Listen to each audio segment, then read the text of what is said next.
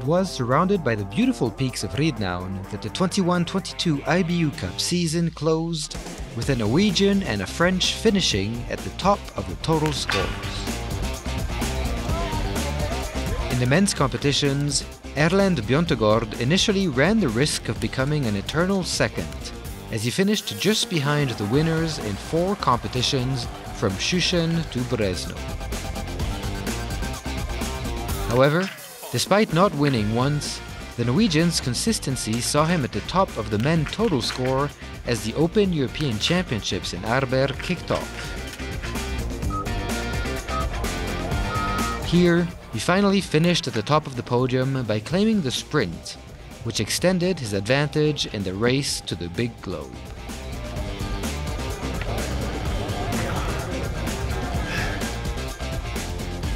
Mixed results in Nove Mesto and Lenzerheide didn't affect his standings, and the globe was his to lose by the last IBU Cup in Riednaun.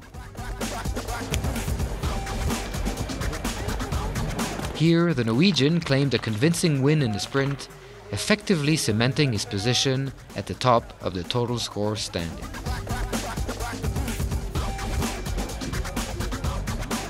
My goal for this season was to qualify for the Olympics. When I didn't get a shot at the World Cup before Christmas, I kind of understand that, okay, bye-bye Olympics.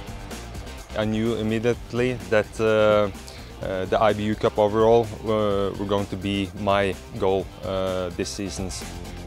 What maybe made me the most proud about this season is that I kind of maintained my focus on biathlon. I do believe there is a good biathlete in here. I do believe that I have a good potential that I haven't reached yet. I just have to find the right motivation and we'll see. After a stint in the World Cup, Jeanmonnot had a challenging return to the IBU Cup, as the French athlete failed to finish once on the podium in the first half of the season.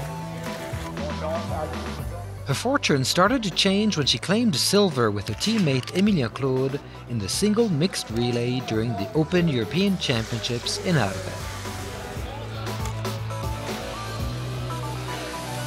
But what really put her on track for the big globe was the 3rd place in the super sprint in Lenzerheide, followed by another 3rd place in the next day's Massstart 60, which put her at the top of the total score. She then kicked off the final IBU Cup with her first ever senior individual win, claiming the sprint in Riednaun. The stage was then set for the season's last pursuit, with Jeanmonnot leading the race for the big globe, 31 points ahead of Ragnhild Femsteinvik. Before the pursuit, I never started a pursuit with big number 1, so it was really stressful. But despite the pressure, Jeanmonnot stayed in the lead for most of the competition, only faltering at the final shoot with 2 misses.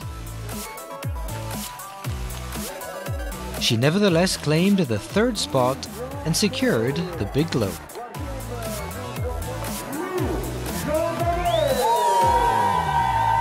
I didn't thought about winning the overall globe, but my goal was to reach World Cup, what I didn't achieve yet.